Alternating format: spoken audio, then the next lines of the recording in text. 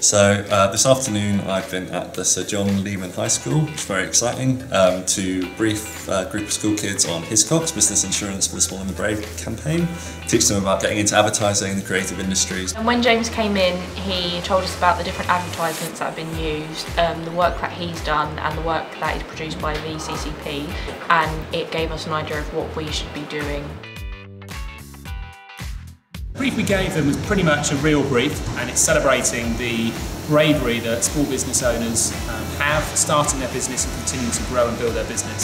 So a key part of the brief was really about how do we demonstrate to those people who run businesses that we understand them and we are a good choice for them. So this stage is one of the most exciting but also the most challenging stages, I think, for a group of kids like this, because there are sort of hundreds of ideas flying around and sort of distilling it down into something which will hopefully be really exciting in the future. But it's just great to see how much enthusiasm there is.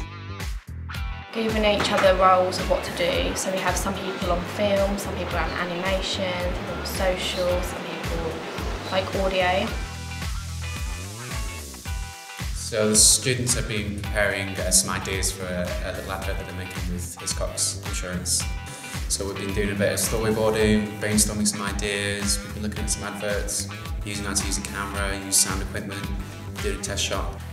We are filming our radio piece for our Hiscox advertising. Yeah, it's going really well.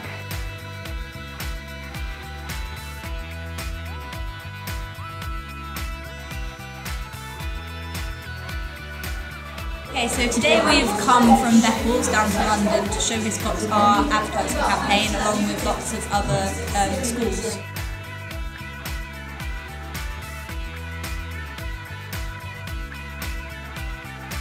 We went with the idea of using the hashtag what is the worst that could happen to our advantage and using that on different media platforms such as e-media, print and broadcast to promote Hiscox. I think at first it was very nerve-wracking, because obviously we're here in front of the panel and in front of other schools, but then once we saw other people and got up, our student confidence came back. I have enjoyed this experience very much, and I think it's given me a wide range of new skills that I will take to the real world.